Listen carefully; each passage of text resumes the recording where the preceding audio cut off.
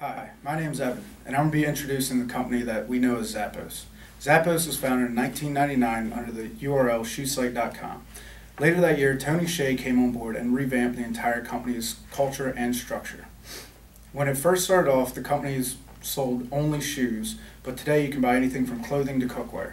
And in 9 short years, it became a $1 billion company, and this is attributed to 2 different aspects. And the first aspect of it is the company is currently pursuing a differentiation strategy that's by setting itself apart from its competitors by having top-notch customer service.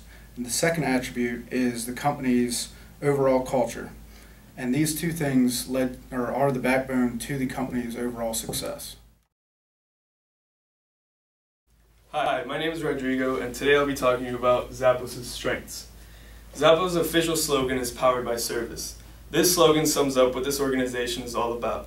Zappos truly believes in their slogan and has a strong desire to enhance both their customer shopping experience and their own employees' overall lives. As Zappos CEO Tony Hsieh once said, "We're a service company that just happens to sell shoes." Today, Zappos' entire culture is heavily focused on customer service, which is perhaps the company's greatest strength. In sum, Zappos' culture of strong commitment to customer service serves as its point of differentiation and why employees, suppliers, and customers choose Zappos. Hi, my name is Dennis, and I'll briefly speak to you about the challenges facing Zappos. After careful analysis of internal, industry, and external forces, our team has identified 3 potential obstacles that face the company. An internal analysis allowed us to realize the challenges Zappos has faced during the recruiting process. We then used Porter's 5 forces model to analyze the industry Zappos operates in and discover the potential pressures from competitors and new entrants. Our final step was to look at the external factors that may have an indirect influence on the firm. By doing so, we learned that a proposed legislative internet tax reform may become a threat to the way Zappos prices its goods. My name is Roel, and I will be focusing on Zappos recruiting efforts. So Krista, the head of HR, has pointed out that they go through 30,000 applicants each year. This averages to 82 applications per day. We believe that this number can be reduced by implementing behavioral descriptive interview questions in the first phase of the applications. In addition to reducing the number of applicants, we believe that Zappos is missing out on potential talent by strictly seeking technically and culturally fit candidates.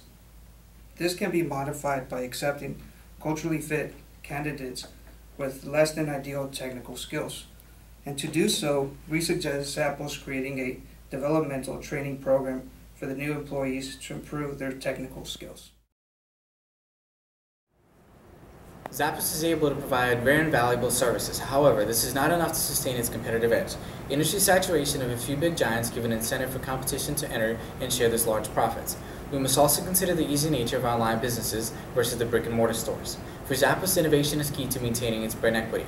A group such as Zappos to be an incumbent by entering the blue ocean waters through expansion into international markets where quality customer service is unheard of.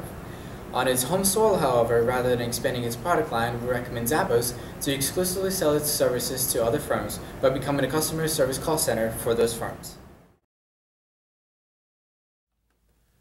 It is important for Zappos to strategically plan for the potential threat the legislative change that the internet tax may pose to the company. We suggest Zappos incur the internet sales tax themselves, rather than forwarding the tax on its customers by raising prices. In our opinion, this would be the best way for Zappos to strategically deal with the tax legislation change. Today, 11 states require taxes to be added to internet sales. As of now, Zappos adds taxes to purchases made in those 11 states.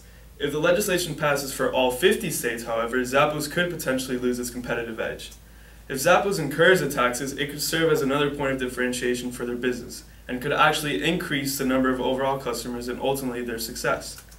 For example, if other competing companies forward the taxes onto the customer, customers might be more inclined to go to Zappos and buy from their tax-free products. For these reasons, we believe it is in Zappos' best interest to incur the taxes themselves.